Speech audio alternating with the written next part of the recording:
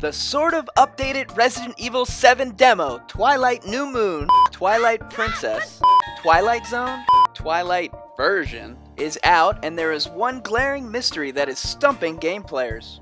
While many think there is no mystery and it is just Capcom giving us the finger again, it might be good to take a closer look and to get some new comic material as we explore the latest mystery from Resident Evil 7 Demo!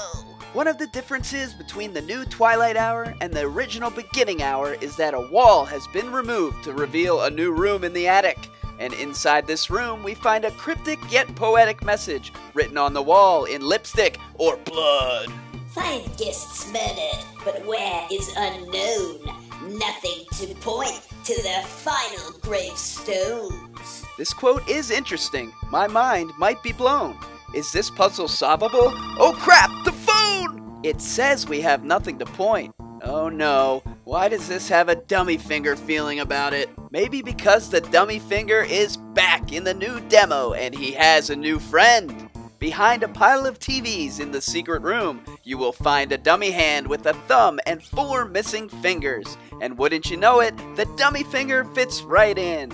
And guess which finger it turns out to be? The index finger, better known as the pointer. I pity the fool who thinks this does something. Obviously, streamers and the like have been trying to use this, examining and pointing all over the place, but so far, nothing.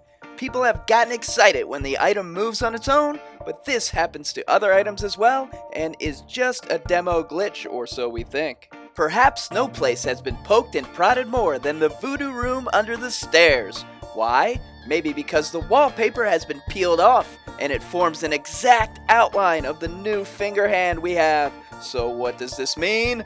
Nobody knows. Another point I'd like to make is that the message itself has several dots or points on it. There is a period, there's some dotted I's, but there are 7 of them, and the dots don't seem to connect in any way. So will this hand ever find a use? Is there a dummy arm lying around somewhere? Should we be looking for other fingers? Will it be resolved in yet another future demo update? Are we the dummies again?